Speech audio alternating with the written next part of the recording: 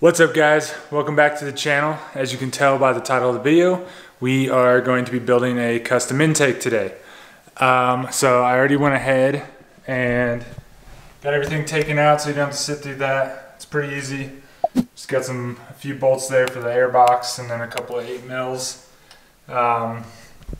So I already got some parts in, and I don't have a welder, so that's gonna be the most difficult part of this. I just gotta find someone that can help me fab it up, but we'll get everything mocked up, laid out, and then I think the hardest part will be the sensors. So if you look here at the RAM air box, we gotta get these 2 sensors into it.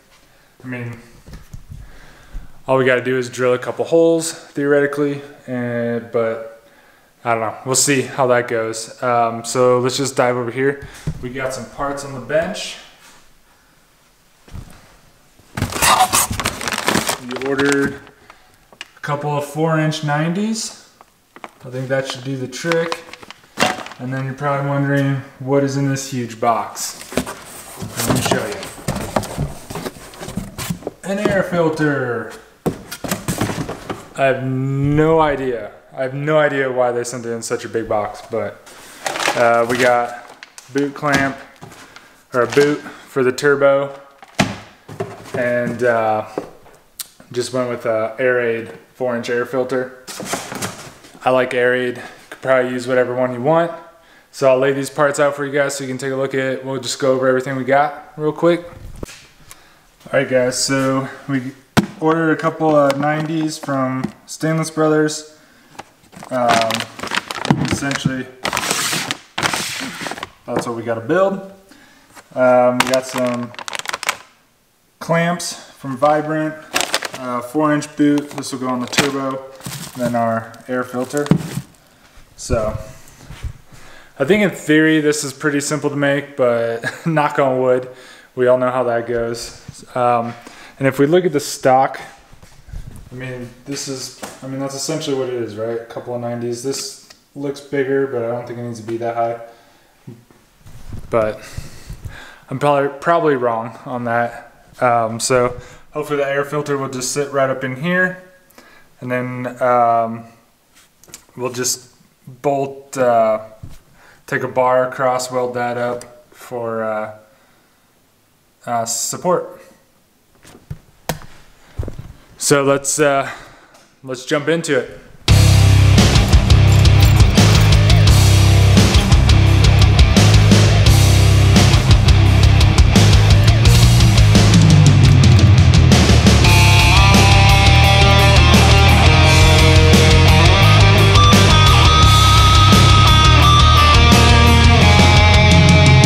Okay, you just saw I marked. I started with a 2-inch.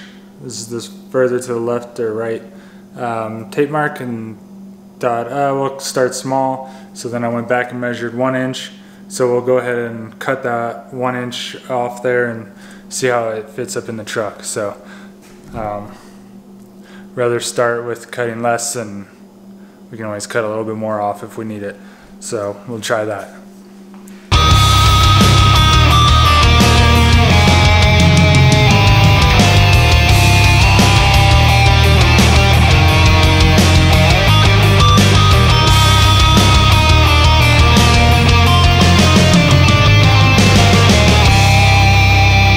Alright, you guys just saw, did the first cut. Let's go test it inside the truck.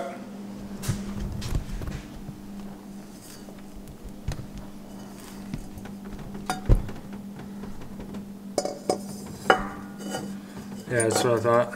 Still need more. Still hitting right here, so guess we'll make another pass at it.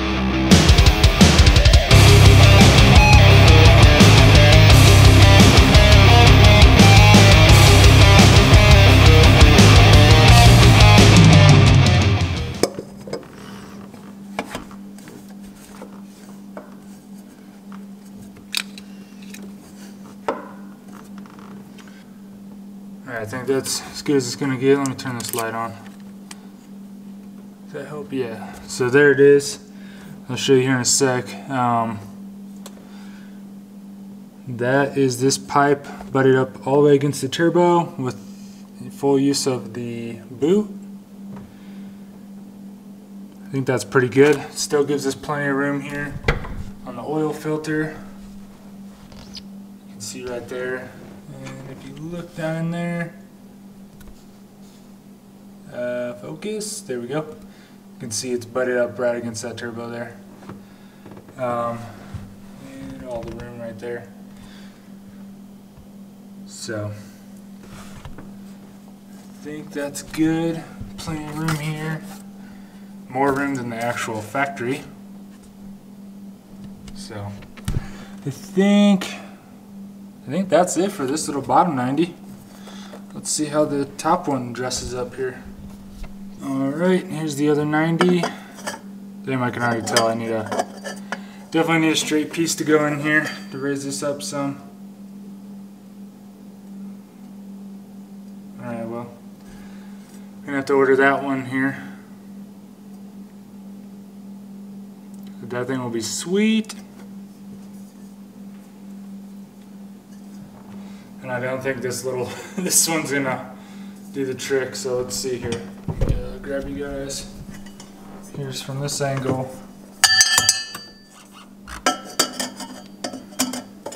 So that's that. I mean, it'd probably work, but I think we need to get this guy more up here like this.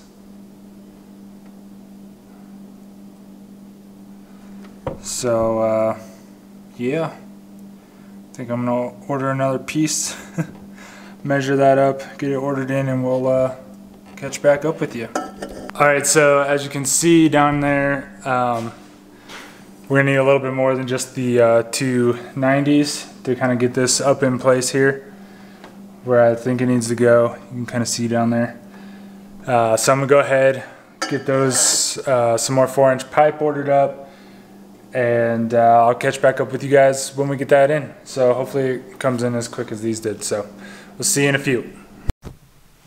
What's up, guys? So we got some more parts in.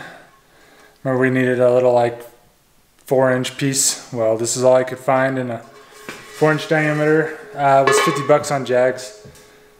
I think it was on sale, but I mean 50 bucks for 4 feet. Probably use it for something else down the line. I already went ahead and got everything back in the truck where we left off. I was kind of messing with it off camera. I taped up these pieces. So if you don't cut it, if you're gonna go ahead and do this yourself, you could probably cut this, I think it was 2 inches off of the elbow and actually use it. So if you look here, let's see. It almost comes out like perfect, like right where you need it. I don't know if you can. So then you wouldn't have to buy that whole straight piece or anything. You could actually just use it straight off the elbow. You know, live, learn. So maybe if we do this again or whatever, we know for next time. And let's go ahead, set up, and measure what we're gonna cut. I might go a little taller than that now that we have 4 feet of it. And yeah, we'll cut the 4 feet there and get this taped up and then move on to the fun stuff. So let's get to it.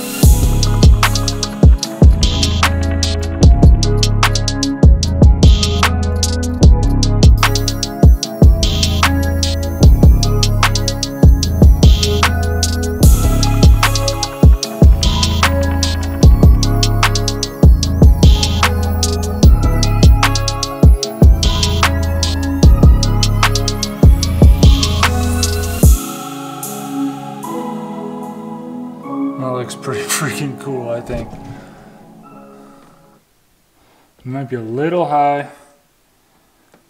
Maybe have to take an inch off of that straight piece, drop it a little bit, especially to get down in there, I think where the air comes in. So I think maybe I might do that.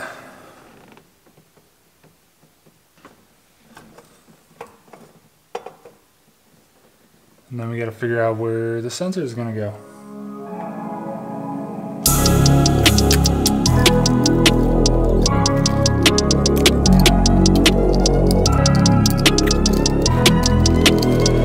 So I definitely like where this sits better. That's the 3-inch piece, straight piece in there. And I think now maybe we'll do our little bracket.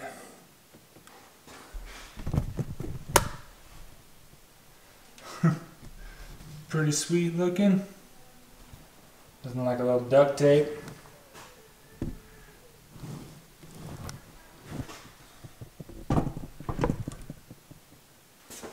So my idea is to get this behind this bolt on the alternator down here.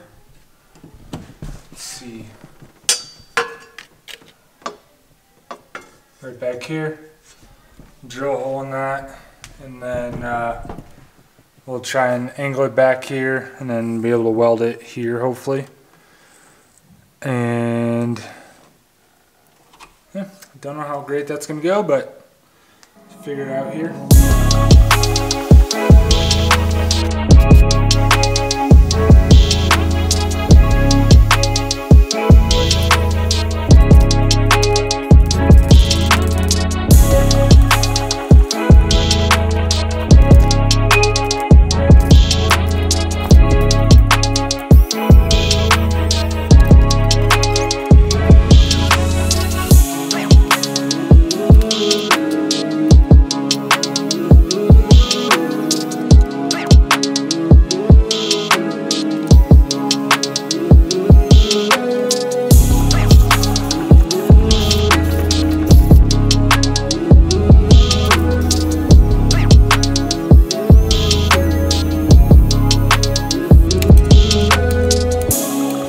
Guys, so I just did a bunch of cuts instead of taking you guys back and forth. I just showed you guys all the cuts I did. I was just doing a little piece at a time for the bracket that's gonna come off the alternator to hold it up. I'll go ahead and show you that here. And you also saw me cut the 2 pieces for the 2 sensors that are gonna go in there. I'll show you guys those in a second. They're still super hot. You can see it stuck and was burning my gloves. It was so hot, the second one. But here we go. Here's the bracket we got all in there. Originally I was gonna come off of like have it hit under here, but I think this one's perfect so I can still get the filter on here. Let's see. So just like that. And then yeah. Pretty good. I got it angled better too. I actually ended up putting the clamps on down here. I think you can see them really. Just to make this whole thing a little bit more secure. Since it's all being held together by duct tape right now. But so then I got these 2 pieces. This is the one you can see my glove melted to it, still hot. This is for the bigger sensor. I'm hoping this works. I'm not sure. I'm not a welder. But I'm hoping I can get this on down here.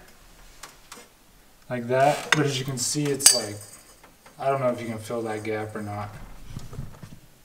We'll find out. But if you take this, the little plugs, you know, they'll reach back here and tuck away nicely. So I think that would be sweet. Hopefully, I really hope that works.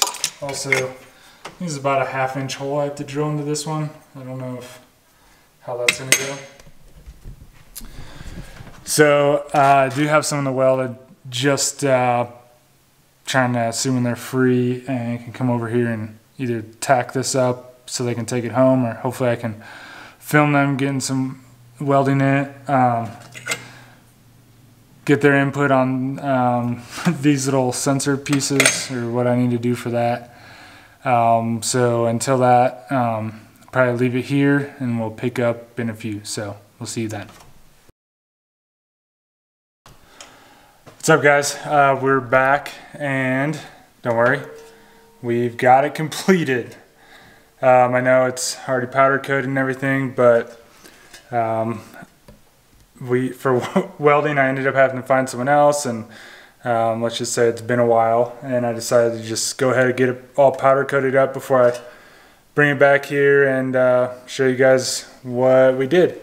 So I'll go over here so we can get it all set up.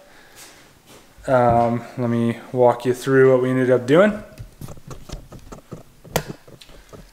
So right off the bat, the only thing that's really changed is we actually got proper bungs, or whatever you want to call them, for the sensors. These are from Black Market Performance. Those guys are pretty awesome. I hit them up, just asked if I could potentially buy a couple of these from them, and they did. So here it is. It's pretty awesome. Kind of sad I didn't get any of the footage of it getting welded up, but like I said, we ended up going down to a guy's shop, and I just didn't want to bring camera and everything in there. So he got it all welded up for me, and then we took it to the powder coater. So I'll just get it thrown in, and then we'll go for a test drive and see how it does. I think we'll be pretty good.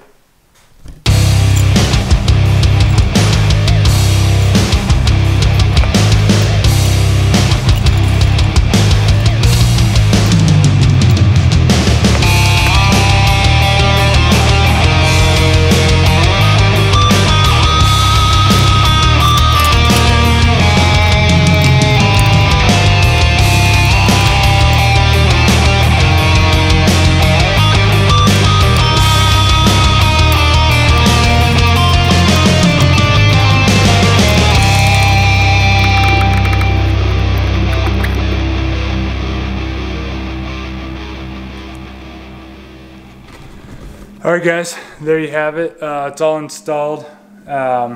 Looks pretty killer to I think anyways. Let me know down in the comments below what you guys think. Let's go ahead, get it fired up, and see if we throw any air codes or anything. I also have a pre-filter I'm going to put on this, so we'll probably do that here real quick and then fire it up.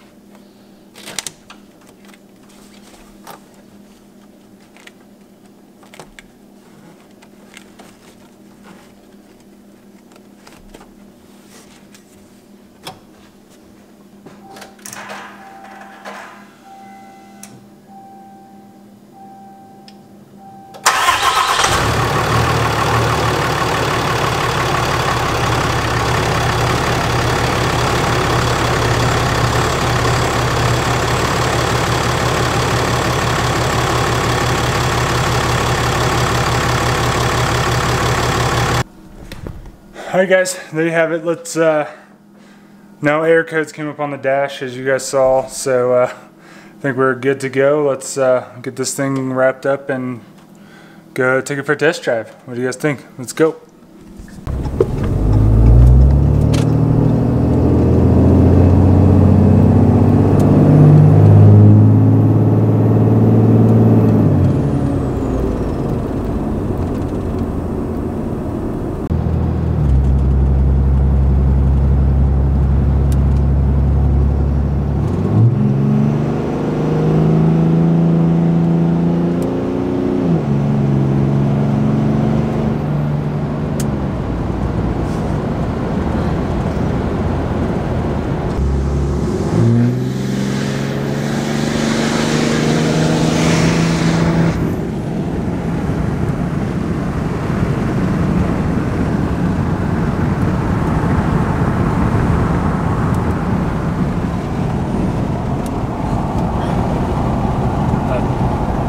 Turbo on